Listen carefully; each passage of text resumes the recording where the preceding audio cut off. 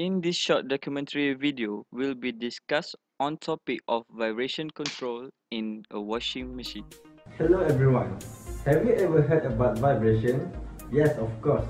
Vibration happens on almost thing. The thing that always vibrate near to you is your handphone, of course.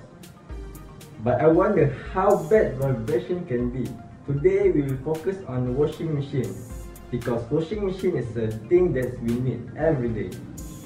Yes, I know your washing machine is good, doesn't vibrate at all, but you don't know at all about vibration.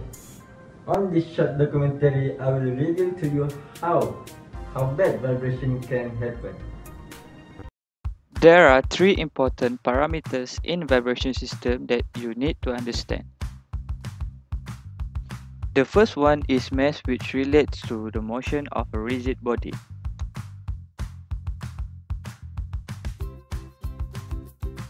Mass store kinetic energy.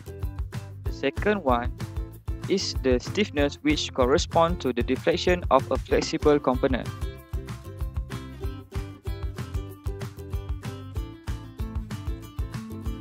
And this stiffness component store a potential energy.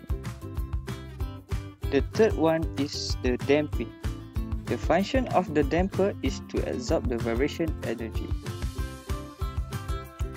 These three elements were applied inside the washing machine in order to control the vibration of motor during operating. Here is the diagram component inside the washing machine. From this diagram, we can convert it into spring mass damper diagram.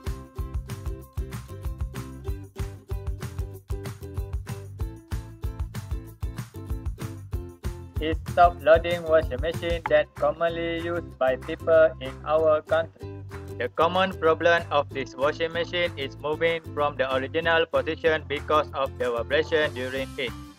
There are three lines of the picture, the blue one for the right and the green one for the left, while the yellow one for the original position. As we can see on the video, the washing machine moved from the original position to the right. How this happened? The first one is improper feed leveling. This is because the feet of the washing machine having a gap between the floor and cause the appliance moving from its position. The second is unbalanced load. A single large wet item such as a comforter or blanket can hug one side of the washer during the spinning, throwing the washer off balance and causing it to vibrate. In previous video, you already see how the vibration on washing machine. The washing machine moved from its original position to some point. In the next video, I will show you how to overcome this problem.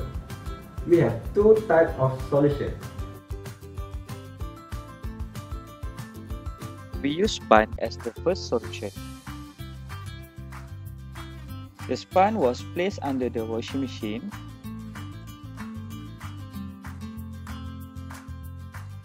The function of span is to absorb excessive vibration from the washing machine. We can say that the span is the additional damper for the system.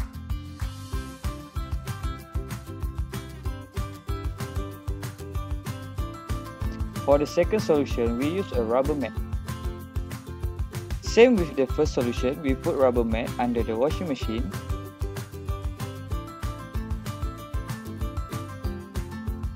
The washing machine stops moving around because the rubber mat prevents appliance from unwanted movement across the floor.